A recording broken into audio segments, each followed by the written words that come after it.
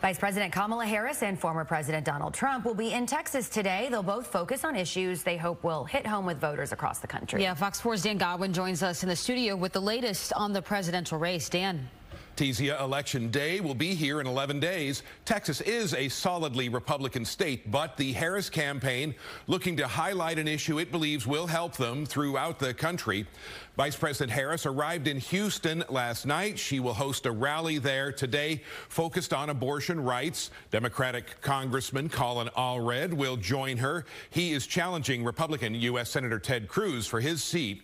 The rally will be centered around Texas women who have suffered from this state's restrictive abortion ban.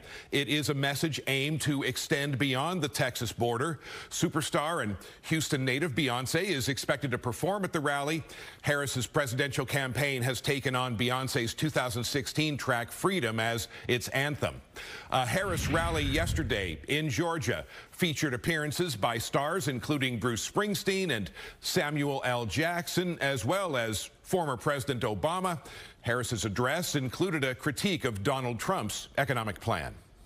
Donald Trump will raise costs on you and your families. In fact, independent economists have analyzed our plans and found that mine will cut your costs and strengthen our economy. We have to win, and we don't need it for the big political event. We need it to save our country. Former President Trump spoke to supporters in the swing state of Arizona on Thursday, where he has a small lead over Harris. Trump went after the Biden-Harris administration's immigration policies. Today, Trump will be in the Texas state capitol. He's expected to be joined by Senator Ted Cruz at a news conference focusing on border security. Afterwards, he will record a podcast interview with Joe Rogan in Austin. The Joe Rogan Experience is Spotify's most popular podcast. Harris's campaign says she is skipping an interview with Rogan due to her schedule. Meanwhile, the Trump campaign is planning a massive event this weekend in New York City's Madison Square Garden. Dan Godwin on Good Day.